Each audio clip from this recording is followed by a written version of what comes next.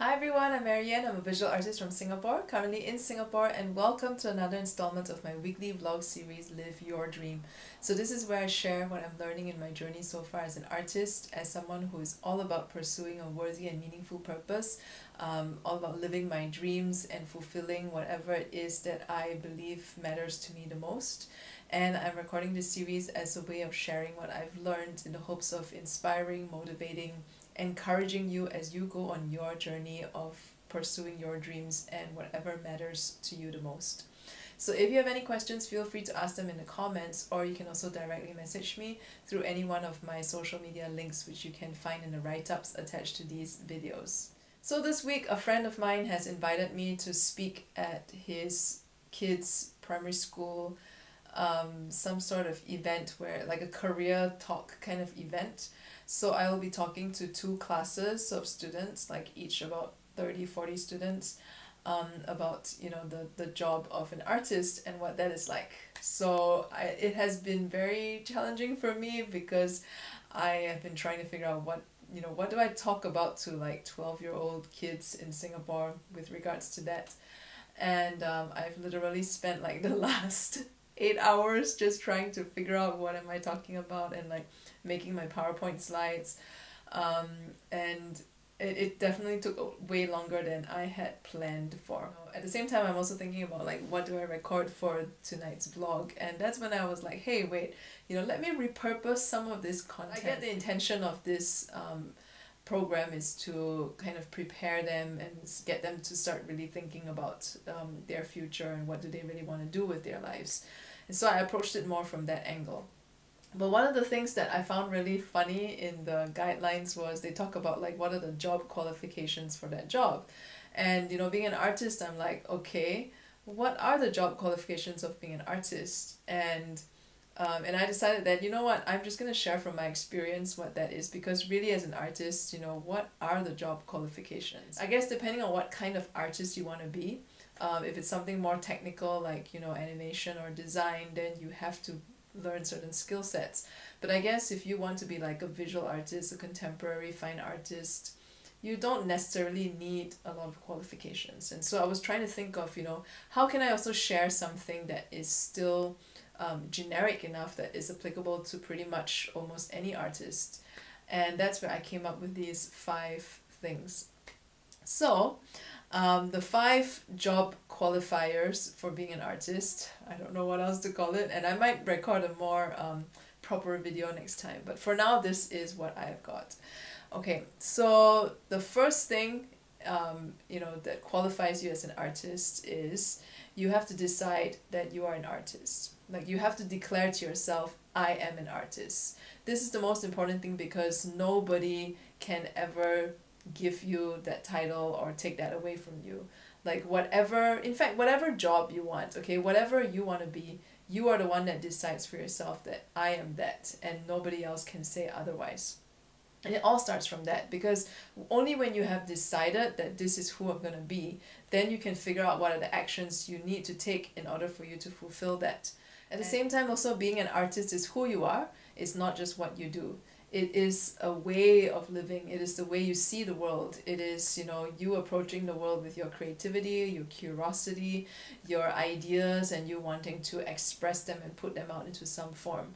So it is more than just a job. It is really how we embody this role that we have, or this identity that we have in every single aspect of our lives. At the same time, also, everyone is an artist in their own way, and so there is no comparing yourself with anybody else. And personally, I think that art is whatever you say it is, whether it's something that you have created on your own or whether you are viewing somebody else's work. You decide what art is for you and what it means to you. The second thing that qualifies you for being an artist is the belief that your art is good enough. We often have this association of, oh, I didn't get like an A for art when I was in school, and so therefore my art is not good enough, therefore I shouldn't be an artist. Or, when you're a child, someone else might have looked at your art and said that, oh, forget about it, like go do something else instead. So there's also a misconception that being a good artist means also being able to draw well or to paint well, and that oftentimes tends to be associated with like something that looks realistic or still looks like a photograph. But really, when you look at the history of art, when you look at, you know, a lot of contemporary art today, you don't see a lot of things that are like realistic or looking like a photo. And artists nowadays can use all kinds of materials to make art. There's an artist that I really like on Instagram called Windy Chien, and she uses rope as a way to make art. Like she ties these beautiful knots into and creates these beautiful sculptures out of rope basically. And you know, you don't need drawing skills to be able to do that. And there are other artists who also use recycled materials, for example, to create like installations, to create sculptures, you know, that you know, send a message about environmental awareness and things like that. So one such artist that I follow who does that is Von Wong. So you can see, you know, in the realm of art nowadays, you don't really have to be like excellent at drawing or painting if that is not the material that you have chosen to use. And you can make art from literally anything, but what does matter then is that you want to be good at whatever it is that you have chosen to make your art with, which leads me into the third point, which is the importance of constantly practicing and improving. So when we tell ourselves that our art is good enough, it's not so much like a complacent or a narcissistic thing, but it's more like to get yourself going to show your art, like without it having to reach the certain idea of perfection or the ideal that you think it's supposed to be at.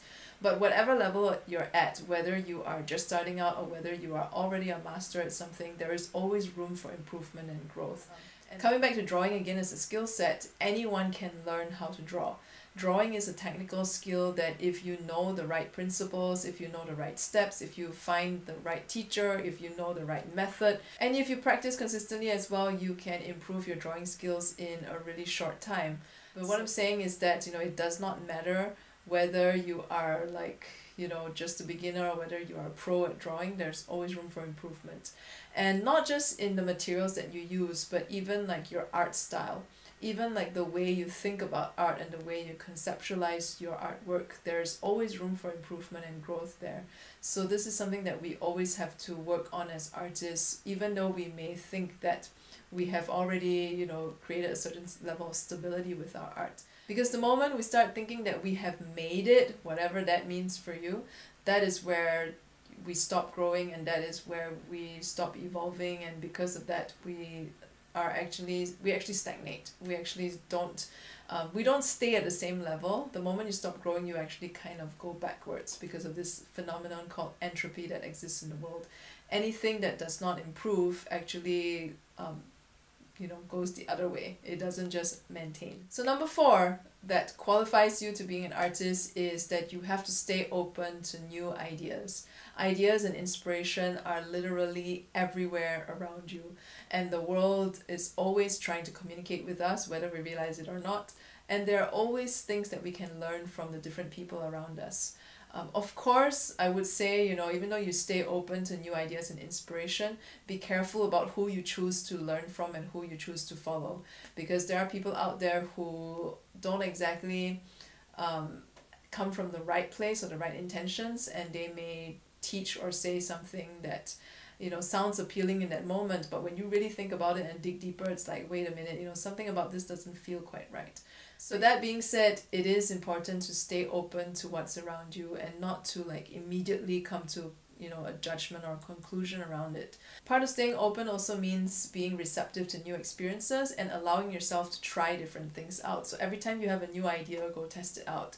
Or every time you have a new, you know, inspiration or inquiry, go find some new answers. And it's also about expanding your experiences as a person. Like, for example, what's your favorite flavor of ice cream? And how did you arrive at that conclusion that that is your favorite flavor? Like, you know, in the realm of ice cream, there's so many different flavors, there's so many different brands that, you know, even like chocolate from one brand to another is not going to taste exactly the same. So when it comes to determining our most favorite flavor of ice cream, if you've only tried like 5 ice creams and you decide that, you know, 1 out of those 5 is your most favorite, how do you know then, you know, out of the hundreds or thousands of other ice creams out there, that there isn't something else that would be your favorite?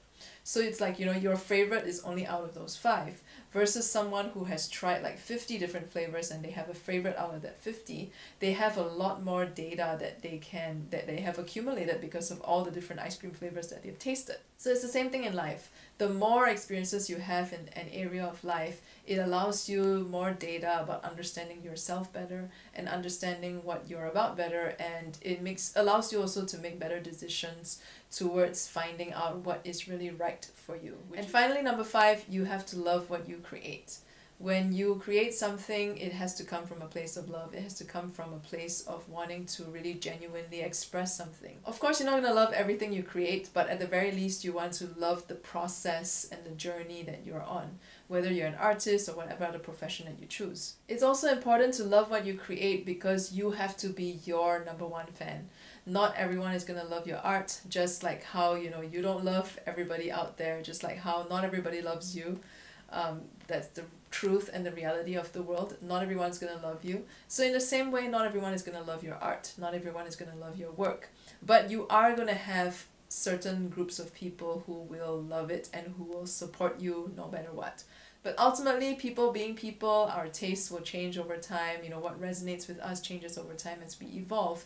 And so the most important person that needs to love your work has to be you. So there you have it, the 5 things that I think qualifies a person to be an artist.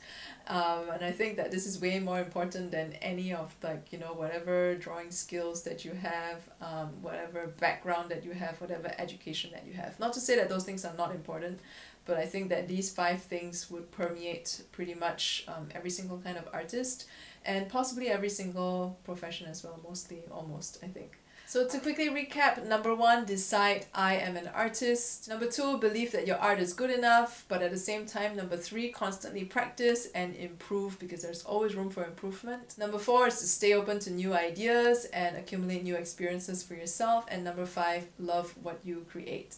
So if you have enjoyed today's video, subscribe to my channel on YouTube, and if you have any questions, feel free to ask them in the comments, or you can also directly message me through any one of my links which you see in the write-ups attached to these videos. And I'll see you next week.